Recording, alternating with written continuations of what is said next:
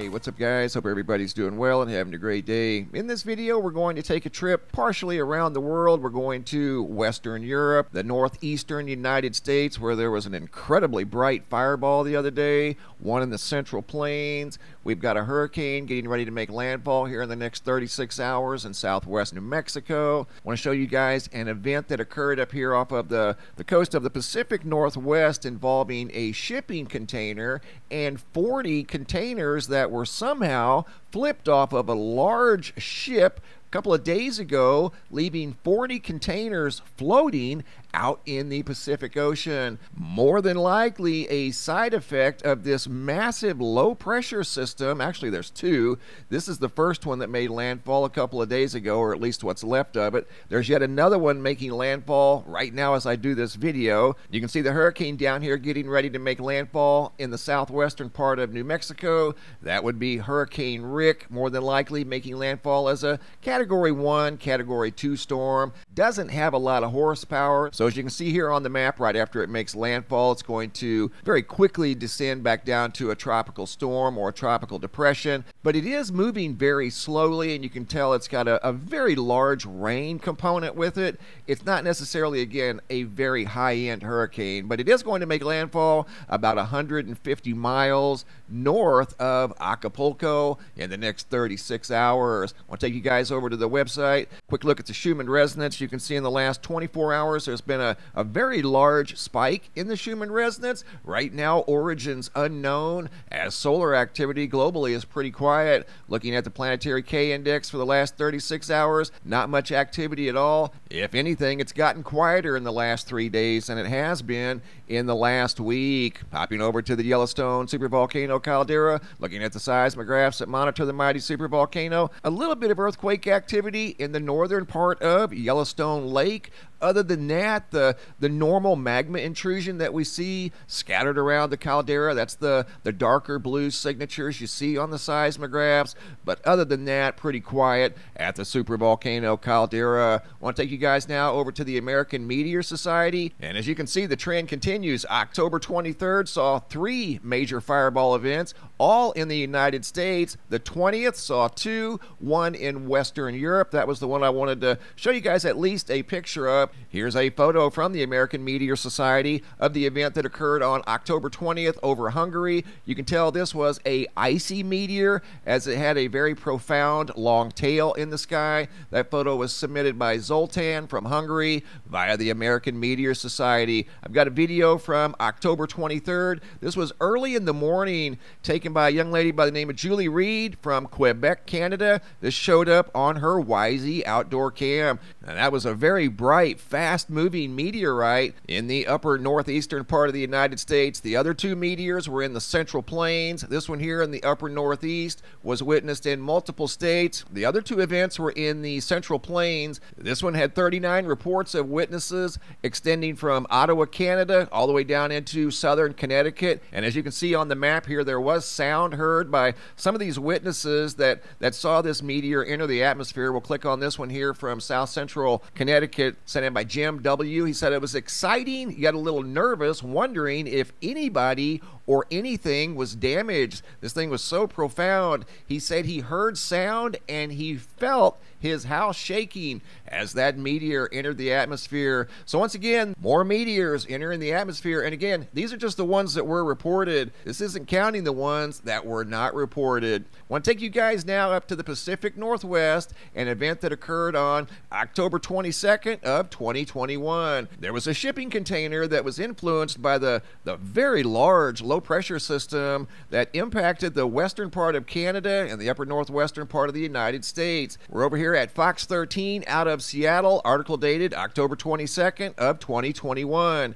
40 shipping containers are adrift in the Pacific Ocean as rough seas knock them off of a ship just west of the Strait of Juan de Fuca, and that would be right in this area here. In fact, here's where the containers are currently in the water, and the Coast Guard is out here monitoring the containers for safety reasons. Going back to the article out of Fox 13 Seattle, and there's a photo posted here by the Coast Guard. You can see 3 of the 40 containers in the ocean floating right now as I do this video. They also made a post on their Twitter page, USCG out of the Pacific Northwest. Goes on to say Coast Guard crews are monitoring several adrift shipping containers 43 miles west of the Straits of Juan de Fuca. An inbound vessel lost approximately 40 containers when the ship listed to its side due to rough seas. And today they have high wind warnings. At the top of this report goes on to say a high wind warning in effect from Sunday morning, that would be today at 6 a.m. through Sunday evening at 6 p.m. as there's been a series of very large low pressure systems that almost have the appearance of a large swirling hurricane. And this is the energy that's left over from the first low pressure that made landfall over here that caused the ship to tilt to its side. And basically what happened, 40 containers would be the equivalency to what you see right here on the front of the ship. That stack of containers is actually like 45 containers. 40 of those containers went off into the water and are currently floating in the water right now as I do this video. If we come over here to marinetraffic.com, you can see all the trade routes via water right here in near real time. It's actually kind of cool. You can see the cargo containers, you can see the oil tankers. The oil tankers are the red ships, the green ships are the cargo containers, and the one that lost its cargo was right here in this area. And you can see here ships currently entering and leaving that port. And there's also a port down here in Long Beach, California. This is the busiest port we have in the United States. And right now there's a lot of ships sitting out here waiting to be unloaded. And what this website does, kind of like Flight Radar, it just monitors the movement of ships in the ocean. Like Flight Radar monitors planes in the sky. These two are in a sense trade routes. I've noticed over the last year when air traffic slowed down, these kept going. The trade routes kept going, and most of the planes that I saw in the skies were cargo planes. So in a sense, these are trade routes, very busy trade routes, like you see over here at Marine Traffic.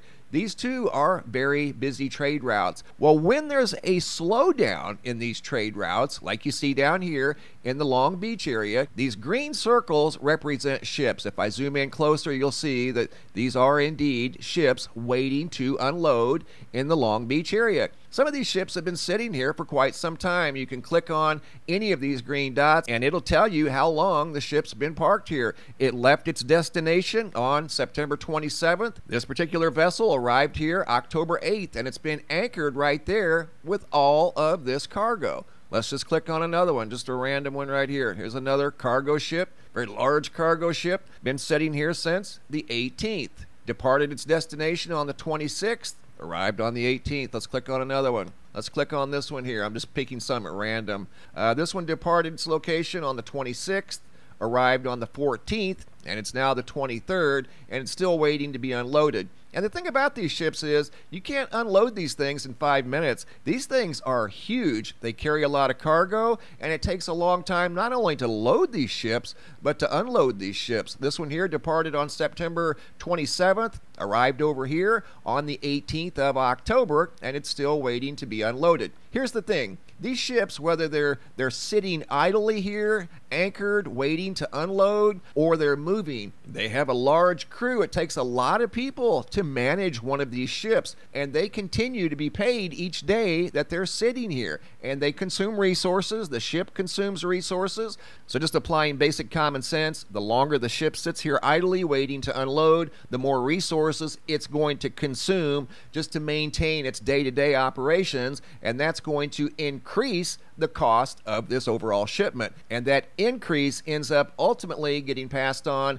to the consumer, and it shows up on the shelves in the form of higher prices. That's one of the reasons you see inflation. And there's nothing they can do about it. I mean, the port is only so big, and you can only unload one of these very large ships so fast. In fact, there's no fast way to do it. You have to do it slowly and safely. So right now we have a large number of ships waiting off the coast of Long Beach to be unloaded. So if you've been waiting on a shipment of a variety of things, who knows? I mean, there's all kinds of different things sitting sitting out here waiting to be unloaded. But that's one of the main trade routes that we have here in the United States with regard to the ocean. There's trade routes in the sky, and they have been ongoing. I really didn't see a big interruption in the air traffic, at least with regard to cargo. But we're seeing a bottleneck here. That's what they call that, a bottleneck.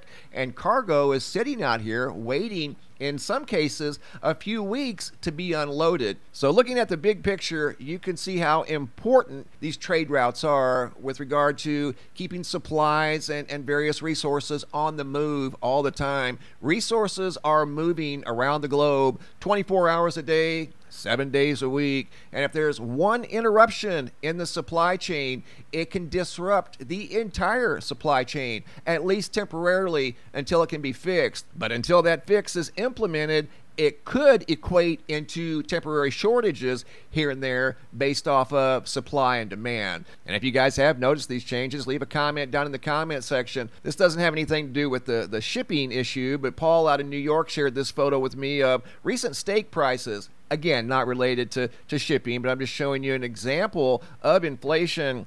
$23.99 per pound strip steak, $29.99 ribeye steak. Here's another one that he shared from his local market. Steak, $69.99 a pound. Ribeye steak here, $31.99 a pound. I can remember just a couple of years ago at our local supermarket, ribeye steak being on sale for $7.99 a pound. So this here, in my opinion, based off of my own travels, and like I said, not too long ago, seeing ribeye steak on sale for $7.99 a pound, I think that's an example of hyperinflation. But back to the shipping routes, we have shipping routes by air, by sea, and then also by land. Once these shipments do arrive on land, they are loaded on large trucks and then delivered cross-country to every location across North America. And if there's one small glitch in that supply chain, it can create a domino effect that's experienced by everybody. Thanks for watching. Have a super day and be safe out there.